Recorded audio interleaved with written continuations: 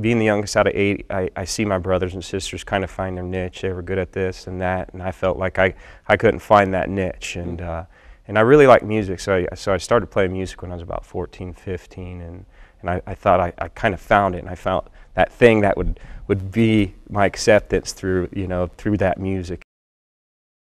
I actually started playing in church, which was a good thing, but a lot of the guys, a lot of the bands that I was listening to and enjoyed at that time were, some bands that they were public about their lifestyle, about drinking and drugging, and so I knew it wasn't right, but it was definitely an influence in my life. And then as I got a little bit older, actually my mom passed away, and that was the toughest moment in my life for me.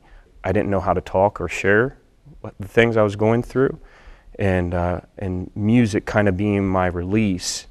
I chose that route, but I was super upset with God. I actually said I hated God at that moment in my life, the day after the funeral, and I bought some whiskey and some drugs, and I turned my back on God. For a good 10 years, I went through drinking and drugging and just saying I didn't believe in God, but when things got rough, I'd still talk to Him, but I just denied it, and I wanted to just play. I played in a lot of bar gigs, a lot of big bands, opened up for radio gigs, and I've really felt like I'm fulfilling this calling that I had in my heart that I wanted to do. But the bigger the shows, just the emptier I became. It just really wasn't what I thought it would be. I literally lost pretty much everything, and I ended up I had my house, but I didn't have any furniture. I had my guitars. I needed my tools of trade, as you could say. My friends or people I don't even know would drop me off on the porch or in my house because I was too buzzed up to even know where I was at, until a friend shared with me the gospel.